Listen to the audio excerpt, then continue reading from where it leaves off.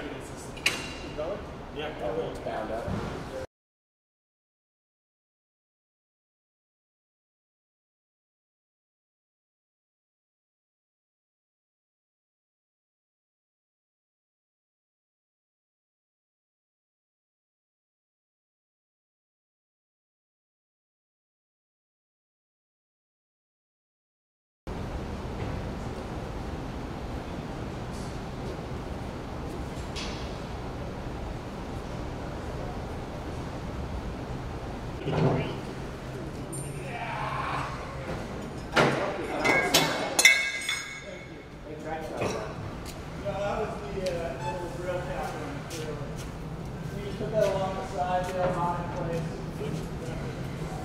Don't worry, Frank, you got 2 days to relax.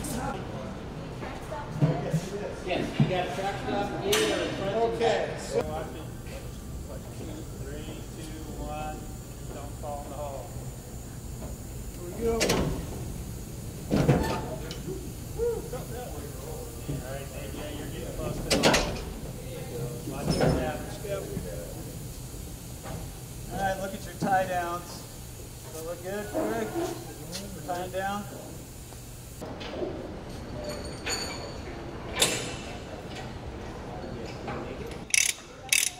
Close.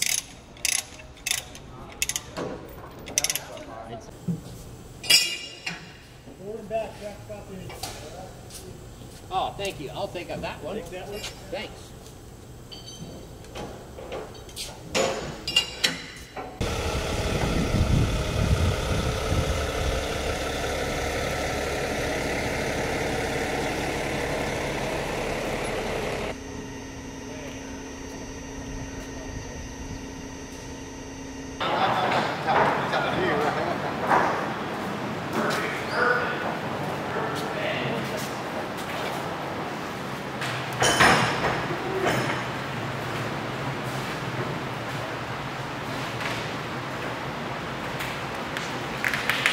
Okay, we're coming up. Here comes my step.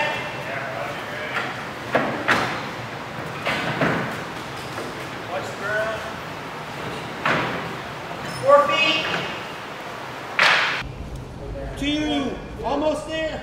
Oh, you like it here? Okay. All right, track stops in.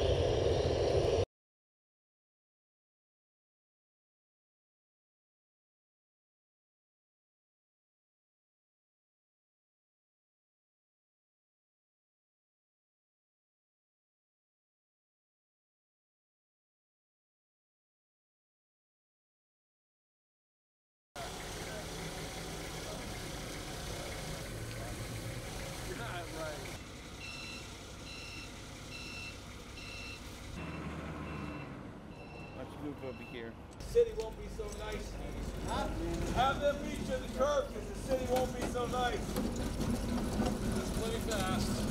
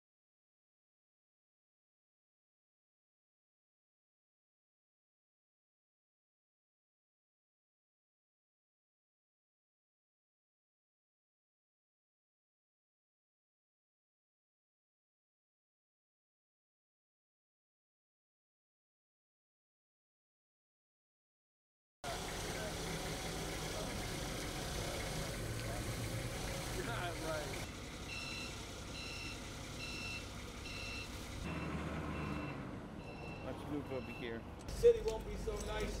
Huh? Have them meet you at the curb because the city won't be so nice. It's plenty fast.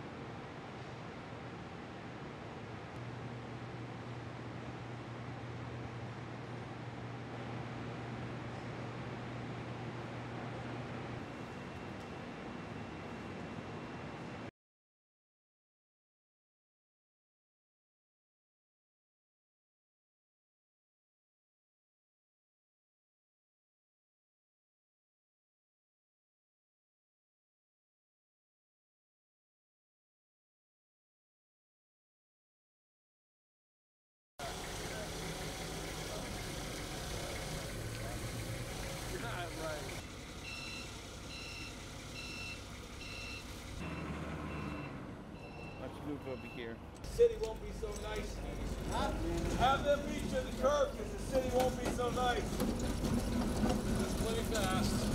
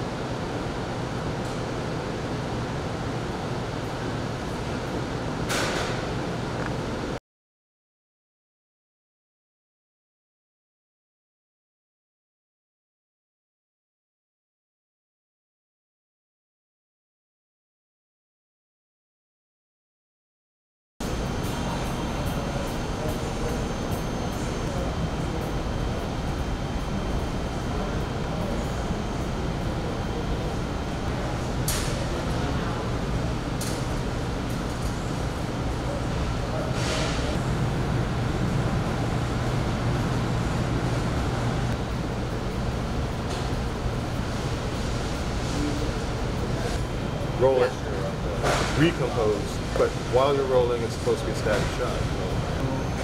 I was the lead systems engineer.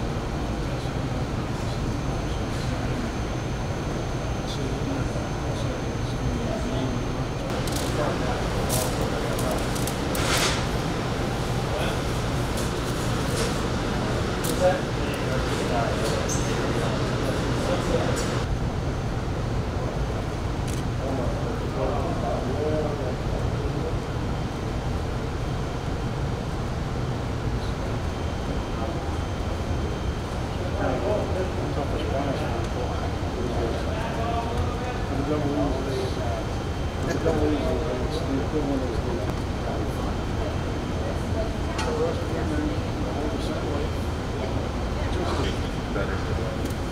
Yeah, it had more pull slowly. Yeah, it looks like they got those pins lined up now.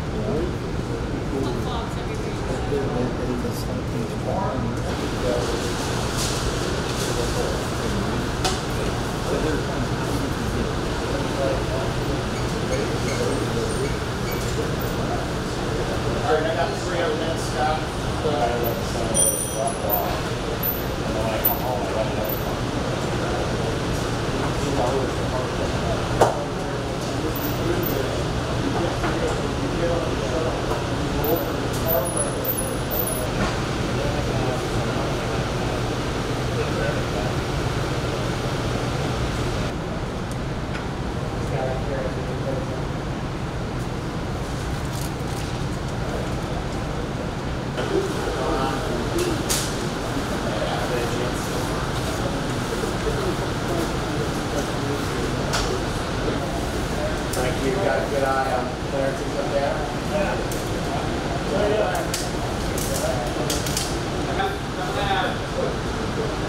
That's good. A little more. More. There we are. I can't go half without going nose down. Okay, let's go nose down. Looks like about an inch. Other half turn. Yeah, that's a lot better. Put your gas.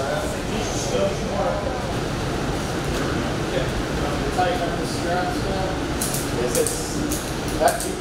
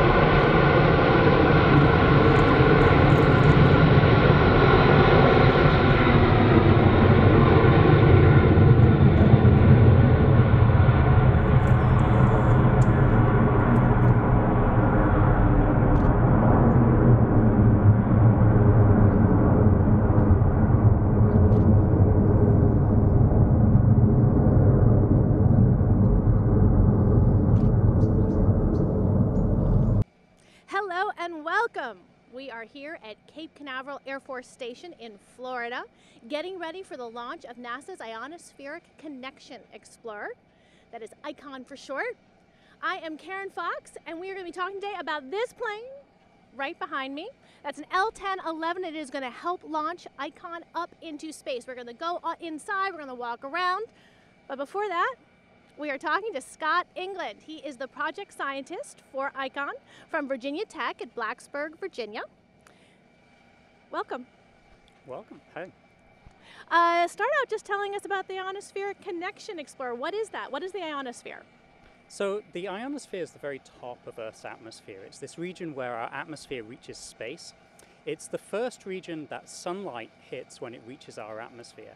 And at these altitudes, the sunlight is able to actually break apart the atoms and molecules that make up our atmosphere, and it can energize them and ionize them, forming charged particles. And we call these charged particles the ionosphere. And because they're charged, they can interact with spacecraft and also radio signals, such as GPS, that try and pass through this region. So we really want to understand these charged particles and their behavior. Another phenomena that we get in this region is that as the sunlight energizes and ionizes the particles, they're actually able to emit light. We call this airglow, and this is a really fascinating phenomena of this region. There's an example of airglow that people may have seen called aurora, which we get near the North and South Pole. And that's a very bright form of airglow, but there's actually airglow all over the planet, even above us right now. Is it something we can see up there right now? So if we went above the atmosphere, like astronauts at the space station, and they look outside of the space station at night, they see this beautiful green glow right around 60 miles above the surface, just on the very edge of space.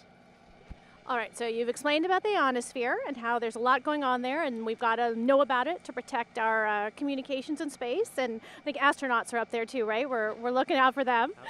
Absolutely. Tell us a little more about what ICON's bringing to the table. What kinds of observations will it be able to help with? So this region around 60 miles above the surface is really inaccessible. It's much too high to fly an airplane like this and get measurements. It's also too low to fly a spacecraft directly through this region. But it's also the region where we think that the real connection between our atmosphere and the ionosphere is taking place. So ICON is going to make use of this airglow. So ICON will be flying in low Earth orbit around the top of the ionosphere, making measurements from its altitude and just down into this really inaccessible region, taking images and spectra of this airglow and really seeing how is the air moving, what's the wind speed, what's the temperature, and then where are these charged particles being formed and how are they moving, and really show us this connection between the neutral part of the atmosphere that we live in and these ions at the edge of space. So you're describing this area, it's changing all the time, there's a lot going on there. What is making it change? What's driving all of that? So we know that the ionosphere is formed when sunlight hits the atmosphere and breaks apart these atoms and molecules. So we know that the sun plays a really important role in transforming the ionosphere. But over the last 10 years or so, we've had these observations of the ionosphere from NASA missions and of the sun, and we can really say that it's not just changes in the sun that are driving what we see in the ionosphere. And through piecing together these observations of the ionosphere and bringing together observations actually of the atmosphere at much lower altitudes down near the surface here, we can see reflections of patterns that we see, especially in large-scale weather systems like tropical thunderstorms, and how they change over time. We then see an imprint of that on where these charged particles are in the ionosphere. And what we think is happening is not that these tropical weather patterns are reaching all the way up to the ionosphere directly, but we think that their information is being communicated there through atmospheric waves. So much as this airplane behind us, if you see it up in the sky, you can hear its engines. Now what's happening is not that the air from its engines is coming down to your ears, but sound waves are traveling through the atmosphere from the engines, bringing that energy and that information to you. And we think the same sort of thing is happening at very large scales between these large scale, lower atmosphere weather systems communicating energy and information up to the ionosphere through atmospheric waves. And ICON's really going to get us observations of these by measuring how the atmosphere is moving and then how the ionosphere is really responding and how this connection takes place. Well, thank you so much. We're looking forward to learning more about how the terrestrial weather and the space weather are connected with ICON. Thanks for being here today. Thank you. All right, we are now going to go over to the plane and learn a little bit more. We're going to go talk to Ed Dunlap with Northrop Grumman. Come on along. We are talking to Ed Dunlap with Northrop Grumman. He manages the plane operations for this launch. You still have behind us the airplane, and obviously this is not a standard launch the way people think of a rocket going up into space. So tell me a little bit about this plane and how it's going to get ICON up into space. Okay. Well, first of all, this is the Lockheed L-1011 TriStar. TriStar meaning it has 3 engines. It was originally designed to carry 300 to 400 passengers, but my company purchased it and modified it completely structurally so that it can mount this 52,000-pound rocket to the belly of the airplane. What we will do on day of launch is we will take off, we will fly up to 39,000 feet, which is our drop altitude, and then the airplane is essentially the first stage. So it's a reusable first stage. We can bring it back and use it again and again. This will in fact be our 38th launch off of the L-1011. And in that time period, because not every satellite is a single satellite, this will actually be the 91st satellite that we will launch off this aircraft. Now you said it was a passenger plane. Can you tell me a little bit more about the history of this plane? Yes, it was actually built in 1974, and for 15 years it served Air Canada and hauled thousands of people all over North America. Even spent some time in India, flying around in India, until we purchased it and have been using it ever since. And inside, when we go in there, is it going to still have seats? What does it look like in there? Well, actually, because of the modifications, this airplane's sole purpose is to get up to altitude and drop that rocket. So all of the passenger accommodations, except one lavatory, thankfully. I'm very glad they did that. They left a lavatory in, but everything else was taken out to lighten the load so that they can get to altitude very quickly. There are about a dozen passenger seats that you'll see in the cabin, and that's because we do, like when we came here from California, we did a captive carry flight, and we have extra aircraft crew members, rocket technicians, and engineers that accompany us. There's always the possibility that we might have to off-land, and we have to have everything on board the airplane that we may need for any contingency that may happen. All right, so you've told us a lot about the plane. Tell us about that rocket. How does it launch into space? Yeah, this is a great rocket. It's a 3-stage solid booster rocket. You can see the first stage, the separation point, just in front of the wings. That stage gets it to about 180,000 feet. There's a second stage that you can see, that metal ring. That gets it actually out of Earth's orbit, and then the third stage gets it into its proper orbit. The satellite's in the very front of it, and once it gets in this particular case, it's going up to 360 miles in space. Well, thank you so much. We're going to go inside now to check out that plane. I enjoyed talking to you. Thanks a lot. Nice talking to you.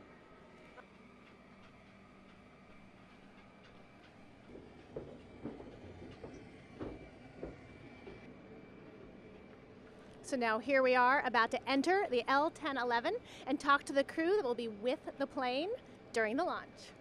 We are talking now to Jim Stowers. He is the launch panel operator who will be in this plane when ICON launches. And here we are, I see a lot of launch panels. Yep, this is the launch panel operator station. What we do here is monitor the telemetry, the status of the rocket, and the health of the satellite. We also provide power, do the functions that the launch conductor has us do on launch day. And so here we are, we're on launch day. What are you actually doing during the launch? It gets busy at times. We'll monitor the air conditioning system to make sure we're providing the right temperature into the fairing for the satellite. We'll be powering up the rocket, doing our systems checks as we go through the checklist, and just watching, in general, watching everything that goes on. So you're watching to see if the spacecraft is healthy, if the rocket is healthy. What happens if you see something that's concerning? If we see something, we'll get on the radio and tell the launch conductor and bring his attention to it, and he'll get his engineering team looking at it as well. All right, and if everything goes perfectly, do you get to push the button to let it go out? I get to arm the release mechanism. I don't get to push the big button. All right, we're going to find out more about pushing the button soon. Thank you very much, Jim, for today. Thank you. Now we're going to go to the cockpit.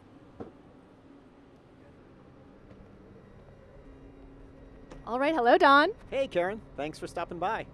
We are talking to Don Walter. He is a pilot who will be piloting the plane during the launch. And here we are in the cockpit. How cool is this? This is the best job in the entire world, absolutely.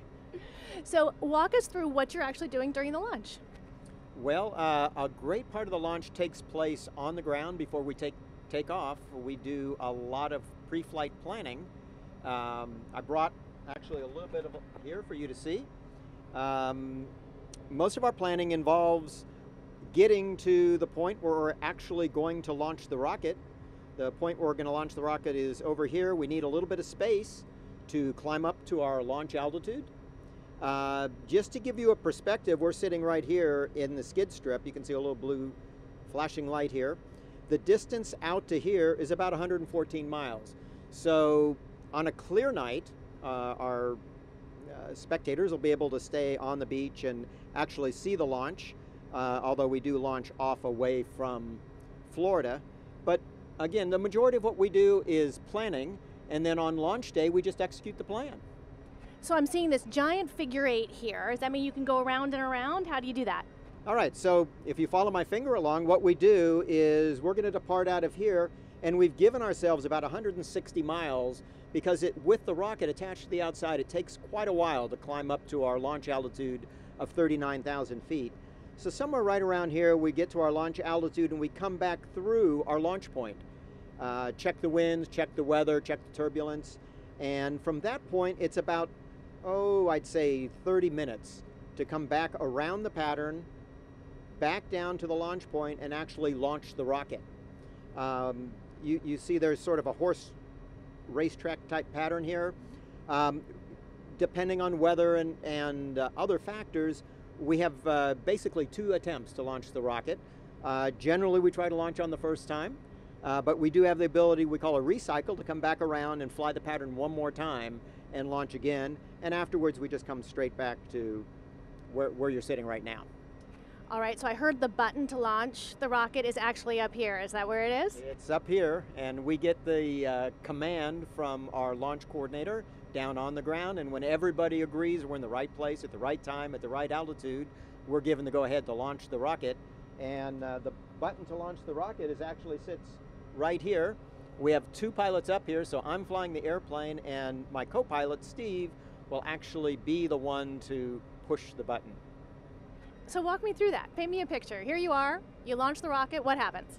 All right, well, so a little bit of his basic physics. When as soon as Steve pushes the button, there's a hydraulic release that opens and allows the rocket to leave the airplane. Well, the rocket weighs 52,000 pounds.